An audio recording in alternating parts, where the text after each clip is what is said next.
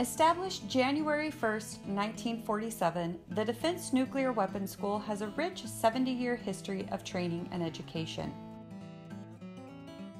Emerging from the Manhattan Engineering District, the school was conceived by Major General Leslie Groves as a training and education bridge between some of the world's best scientists, engineers, and the military officers and enlisted men that had to be ready to deploy the new and vastly complex atomic weapons.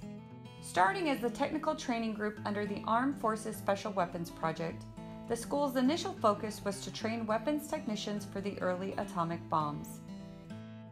In 1959, the Armed Forces Special Weapons Project transitioned to testing and stockpile-centered operations and changed its name to the Defense Atomic Support Agency. The school continued to focus on nuclear technician and accident response training as thousands of airborne alert missions flown from 1958 to 1968 greatly increased the number of accidents that involved nuclear weapons. Changing its name in 1960 to the Atomic Weapons Training Group, and again changing to the Nuclear Weapons School in 1966, the mission was at its largest. Reduction in stockpile size as well as post-Vietnam defense cuts under the Nixon administration led to the end of the Defense Atomic Support Agency in 1970.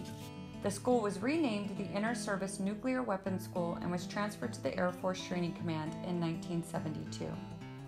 In 1993, after the end of the Cold War, the Inter-Service Nuclear Weapons School was transferred back to the Field Command Defense Nuclear Agency, and in 1995 was renamed the Defense Nuclear Weapons School. In 1998, the school moved under the Defense Threat Reduction Agency. Today, the school has over 30 courses supporting the nuclear enterprise, warfighter force protection, radiological and nuclear response, and averages 15,000 students annually from across the services and interagency.